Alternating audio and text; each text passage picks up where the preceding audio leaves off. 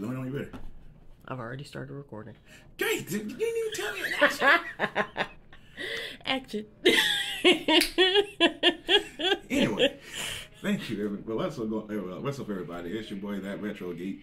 Here at you again. I've got another unboxing video.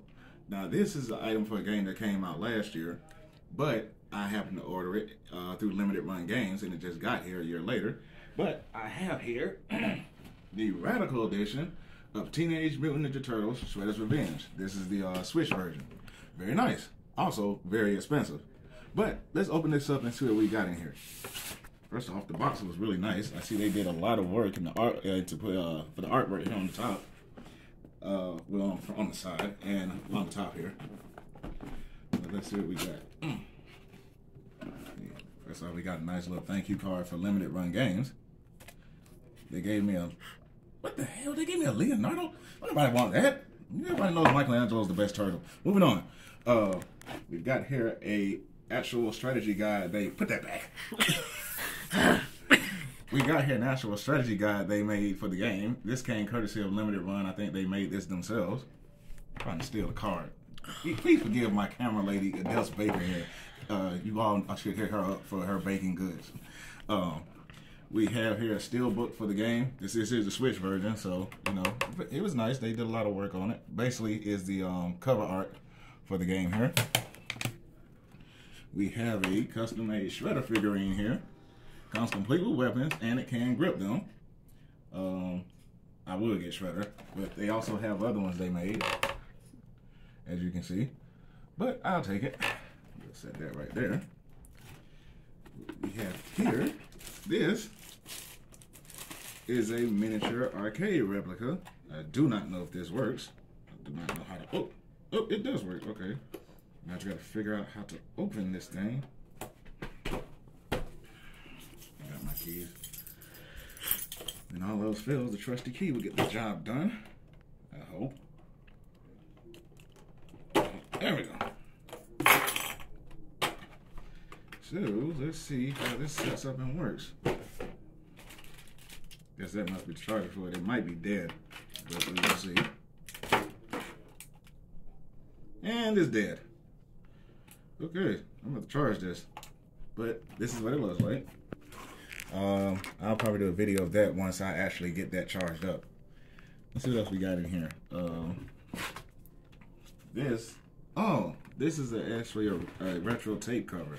I guess this is supposed to be the tape cover for the game, and this is supposed to be the actual VHS cover for the game as well. I think this came with the collector's edition of Shredder's Revenge. Let's see what else we got in here. This is the actual game. They actually put it in its own custom, what does this stuff say here? It actually came in its own blister box. As you can see, it's got this game inside, and it's got some stuff on the back of it, as far as like the characters and everything. It actually looks pretty nice. They did a really nice job on this. Set that there. What else have we got in here? We have, I don't know who still has a CD player nowadays, but we have the soundtrack. Wow. Yeah, I know. CD? Yes, a CD. This is, I mean, it is retro thing, so it makes sense. That's true. And it has all the soundtracks for all the levels in the game on the back, which is actually pretty nice, but I don't have a CD player. My laptop doesn't even have a CD drive, so that's going to probably stay wrapped up. Let's see what we got here. This looks to be a poster. If I can get it open. Oh, shit. There we go. Alright. Yep, double-sided poster. I think this is actually what is on the box. Oh, that's definitely retro. A double-sided poster? Yeah. So we got this. This is pretty much the box art here on this side. Yeah. And then this is the cover art for the game here on the back, which is actually pretty nice. Especially to have a double-sided poster. I didn't even know they still made those. They don't. Exactly. Because it's dumb. Okay, let's stuff this right here. There's just some more cardboard. And we have here is this a shadow box art. Oh, that's the thing I made you not buy. Yes, it is the thing you made me not buy at Dragon Con. You're welcome. But I still do want that. But this is actually pretty cool. Whoops. We'll stand that up right there.